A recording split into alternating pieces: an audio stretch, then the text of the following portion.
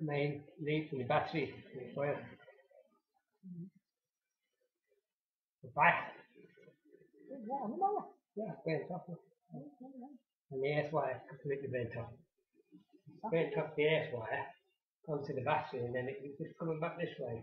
I just had to look down and see spark, which was my leg. Must have been touching the battery. This was touching the mower. The casing come off. Well, this is the last one to go, the air spin. Yeah, this is right with the air spin. Yeah. Exactly why I like that. That's more than 2.5. That's bigger. Well, if I take that up and take the in the air spin up, It's real, man, yeah. Because it'd be easier just to take it up rather than trying to get them off. I can get this one off. Goes underneath the frame like that. I should just take it. Plenty of tape on it, yeah. Something must have been shorting out somewhere. Yeah. Yeah.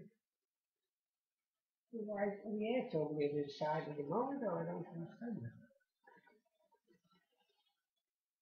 It was lower where the engine was off. The engine's got this hot. And this has melted me. But all the wires around the coil is okay. Yeah. It's just in the battery. Down the air, just started. What's it? I can smell it. Yeah. No burning, and I kept looking, I couldn't find nothing. I thought, oh, it's the belt rubbing, you know, the belt. It's surprised how wet it is for the little rain. Yeah. And every now and again the belt was squeaking. It stopped cutting, so I stopped and moved on. You know what?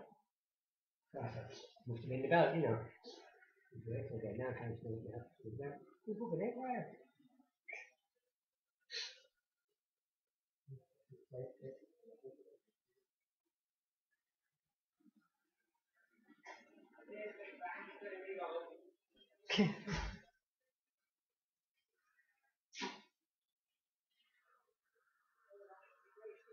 Yeah.